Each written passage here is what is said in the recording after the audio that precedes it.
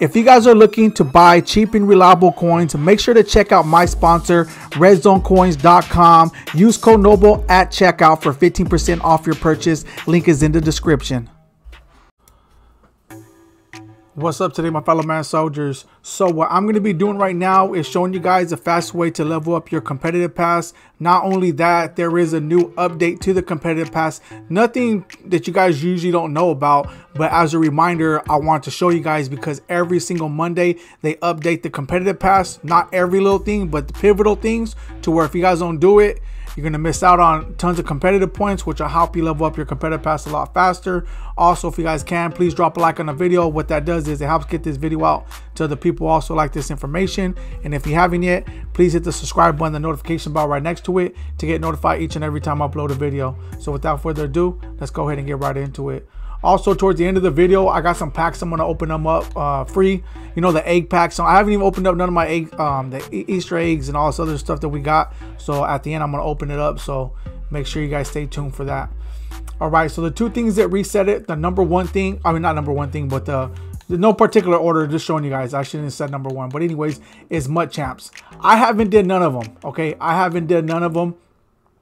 Even though the competitive pass right here, this don't reset.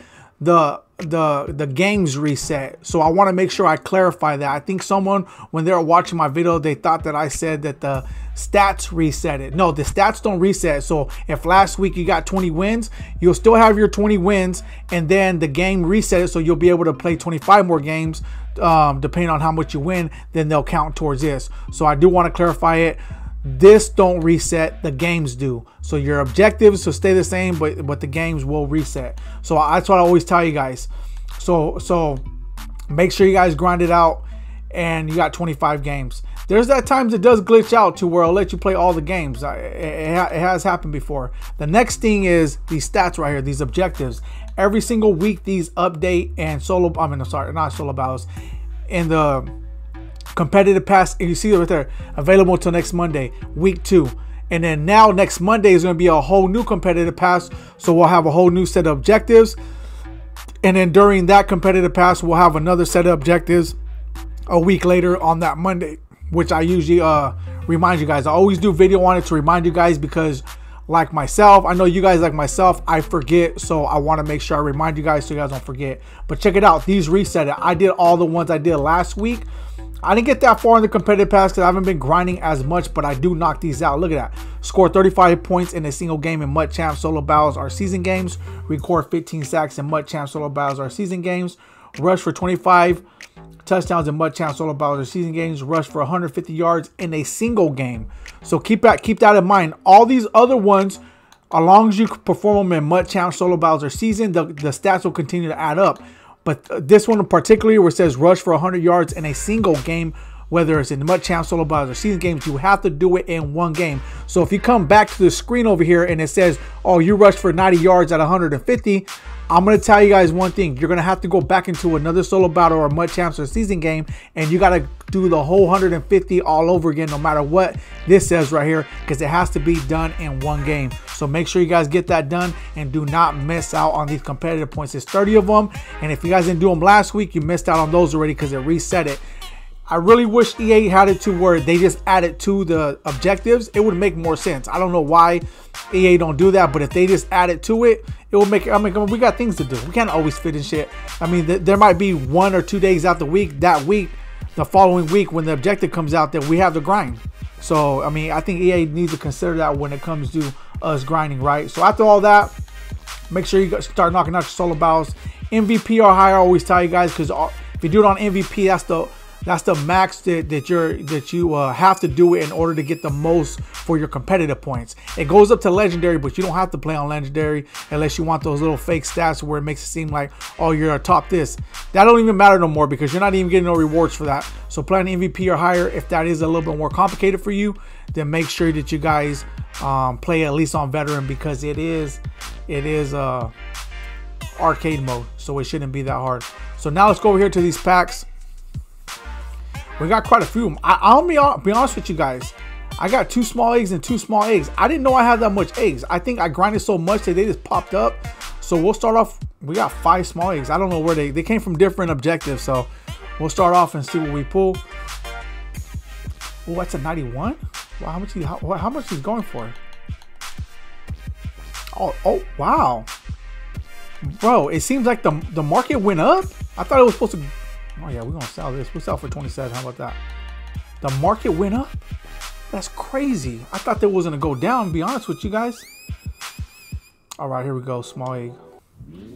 I don't think you're gonna get the same one in all small eggs. I think it might be a 91 or a 91 plus. I don't know. We'll find out. So here's another 91. Going to sell that. Oh yeah, so it went up. These 91s weren't going for that much. At least from my knowledge. Maybe it's the 90s. I don't know. Maybe I got a little bit confused. That's a medium. Let's go to small eggs. I want to do the small eggs first.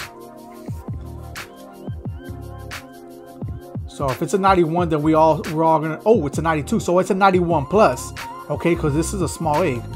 Okay. Oh. 54. So I'm gonna put it for 54, just like the last one. Get my coin. I just want my coins. I'm already coming up, huh? I already made almost like 100K already. All right, medium egg. I'm gonna wait for the medium egg. I want to see what that is. I really hope it's something decent. So it's probably 92, right? Because I don't think they made anything lower than that. Oh, 87. What? They're 87 pluses? Bro. So I was doing good with those 90s, and that's actually not bad. I usually don't sell these, but that's actually these cards went up a little bit. I ain't buying nothing right now. If these cards are the 87s, I don't think they're going for that much before. I have no idea. But I usually quick sell them, but that looks actually more than what it is. This might be higher. Ooh. So yeah, wow. Is he going for more? No, about the same. So I'll sell him for 54 too. Just to make sure.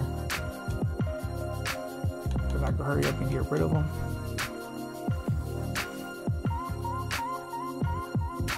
Alright, so here we go right here. Let's see what this is. People are saying that the medium egg was actually pretty good. We're going to find out right now. A 93. I don't know if it was a 92 plus or 93 plus, but this seems to be pretty decent. Not too bad, not too bad.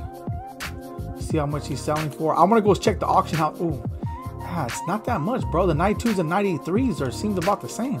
Hold on. Okay, so this one I'm just gonna sell it. I'm gonna sell for 58. So yeah, I don't know what's going on right now with this market. I'm gonna go check it out right now. We're gonna see right now, just in case some of you guys are not home and you want to see how the more. You guys can probably check on the app and all that, but some of you guys don't care for that. But I want to see how these. I don't know if I don't even think any of my cars sold that fast, right? So I don't even know if they're going for that much. So let's check out these 98s. That's how I always check, because I like to see how much they go for. So 406 goes. So these are the LTDs. So that's what you expect. So all the LTDs are at decent price. Tony Pollard 470, not bad. Okay, let's go to where we at? Okay, I think we gotta go all the way down here, right? For the Sugar Rush, yeah. Wow, these they even went lower. So the limiteds are the cheapest, which is pretty good because they retain its value. But these are the ones I want to look at because these are not limiteds. Stephon Diggs, not bad, 500K.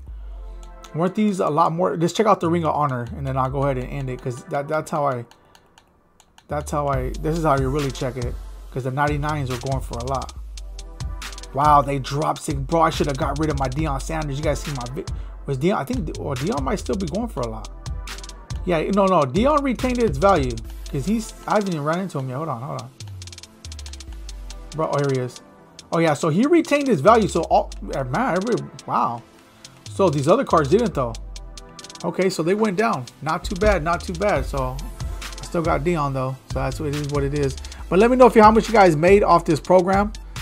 You guys seen right there. That's how much I made. I made over 100K. So that's pretty good. I'm happy with that. I wasn't part of the glitch or nothing, so that's a big reason why. But you guys have a nice day. Until next time.